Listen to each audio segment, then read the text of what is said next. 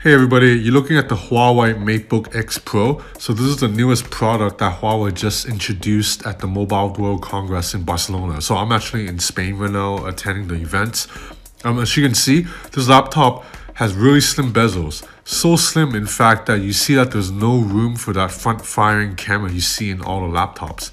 Instead, Huawei hid the camera underneath the keyboard.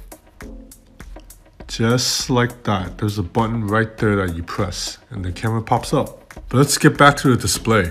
This is a gorgeous 13.9 inch panel with a 3000 by 2000 resolution. So basically it's 3K and it has excellent viewing angles.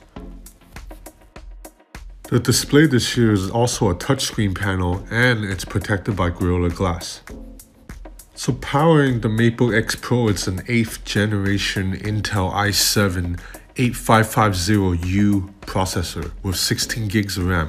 Huawei says it went with the U line instead of the M line because it wanted more power. It didn't need to be battery efficient because Huawei has historically been good with battery and power efficiency. So this is a very light and slim laptop. It weighs 1.37 kg or about 3 pounds for Americans, and the thickness goes from 14 millimeters at the thickest all the way down to 4.9 millimeters.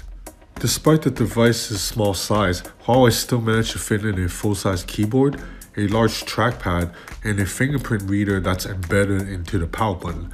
And then there's also a 57.4 watt-hour battery that the company says can pump videos for 12 hours. In terms of connectivity, you do get 2 USB-C ports and a normal USB 3.0 port that together they will either handle charging, data transfer, or display output. Oh, and there's a headphone jack too.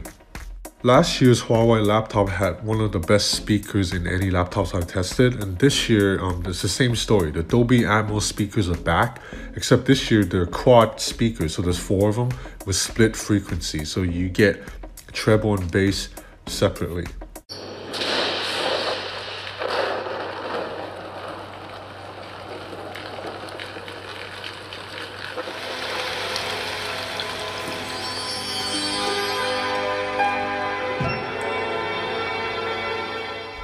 That pop-up camera again. So at the time of me making this video, I actually don't know how much this laptop will cost because Huawei is very weird. They let me play with this laptop ahead of time, but then they won't tell me the price. All that information should be public now because this video is going up after this launch event, so I can put it in my description below or you can just Google it. Anyway, so this is just a quick hands-on. I'll get a review unit of this in a couple of weeks, and when that happens, I'll do a full unboxing and review video.